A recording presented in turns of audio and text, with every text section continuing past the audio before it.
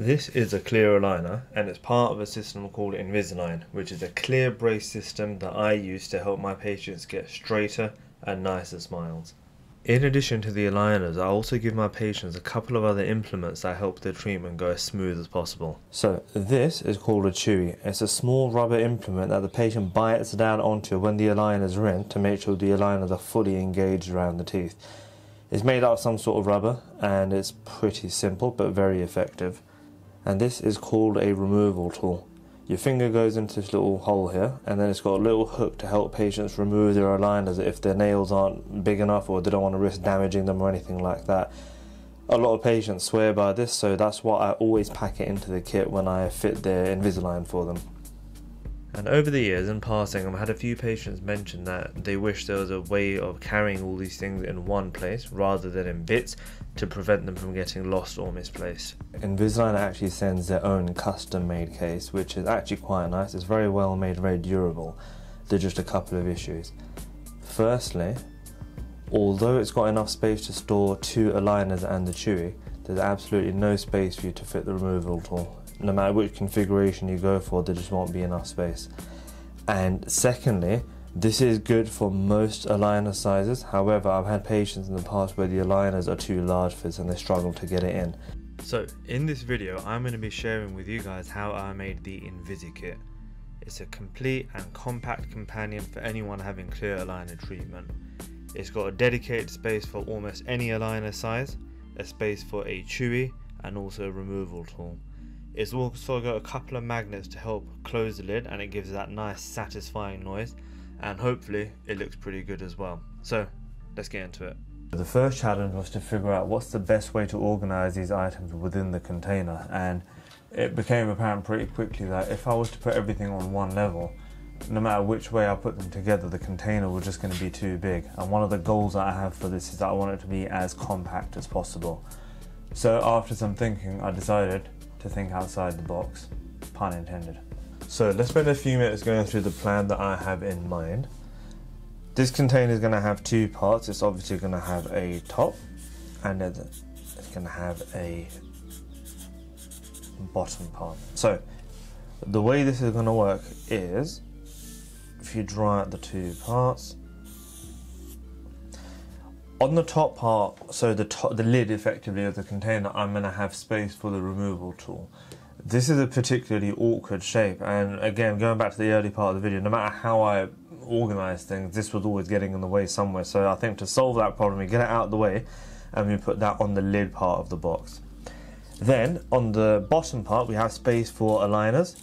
The aligner space is going to be it's not going to be perfectly well defined because aligners come in different shapes and sizes, so I'm thinking something like that, and then that will give most aligners a good chance of fitting in that space.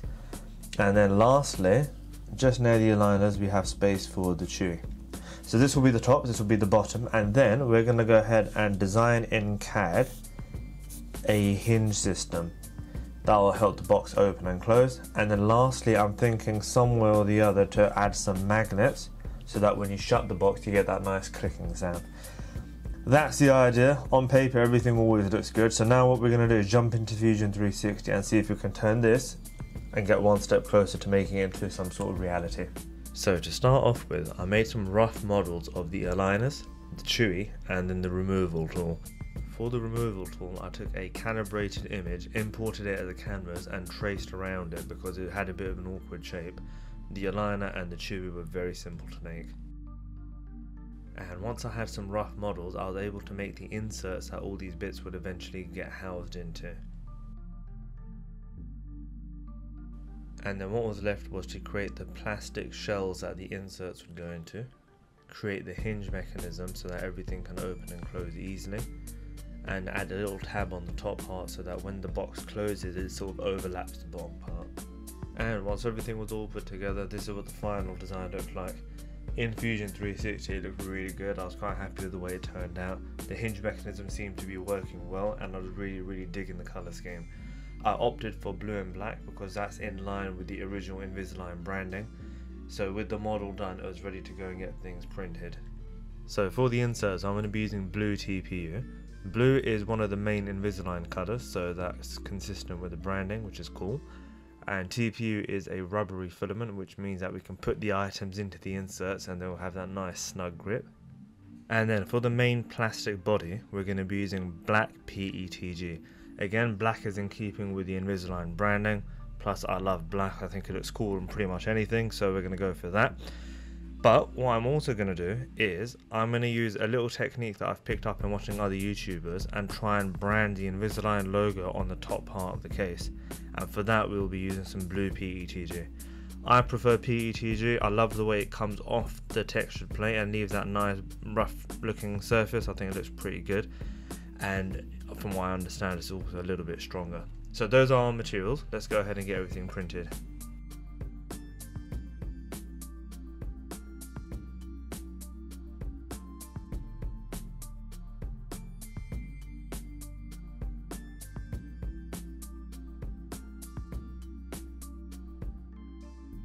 Right guys, so the parts are finished printing and they look pretty good. Let's have a quick run through.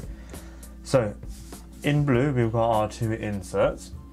This is the one where the aligners will sit in and a space for the chewy, and you can just about see there that small circle, that's where the magnet's going to be going. And then the top one, that is space for the removal tool, and I've added a bit of an extra cutout here so that you can get your fingers around it when you want to take it off. So those are the inserts. These were made in TPU. There's a little bit of string that I need to get rid of, but otherwise pretty nice prints. And then we have the plastic cases. This is for the top, this is for the bottom, and if you guys can see here, we've got our lovely Invisalign logo there. That's come out really, really nice. It was printed in one layer using a single layer multi-filament technique that I found online. It's come out looking really good. So that's that. And then here we have our hinge system. So, whoops. So we've got a little rod. That's our, if I can get it to focus, there we go. So that's our hinge. That's going to go through. And then we've got two little stoppers that are going to stop it from coming out. I tried to match the PETG here with the TPU here, so that we get a similar blue vibe going here. But that's come out looking very, very nice. Now it's time to get everything assembled and hopefully it all works the first time.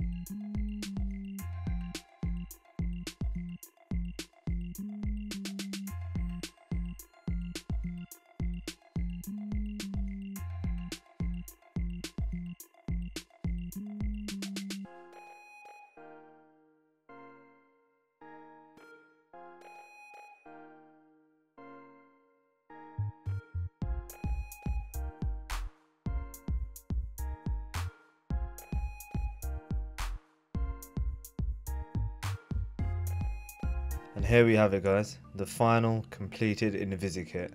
All in all, I'm really happy with the way it turned out. Firstly, one of my goals was to make it as small as possible, and if you compare it to the original Invisalign case, although it is a little bit bigger, I don't think that extra size makes it unusable. I think it's still small enough for you to fit in a bag or a purse, especially if you're going out anywhere. considering this has more items within it, I think it actually saves you a little bit of space. But feel free to let me know what you guys think in the comments. Inside, the insert's really well made. I'm happy with the aligner space. I think this will fit a range of aligners within it. I think it'd have to be pretty big for your aligners to not fit within this space.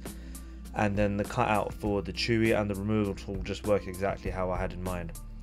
And lastly, if you have a look at the overall thing, I really like the way this thing looks. I think the black and blue is a really good combination, and I really like the nice rough textured surface you get from using a textured sheet and PETG. So all in all, I'm quite happy with how this turned out.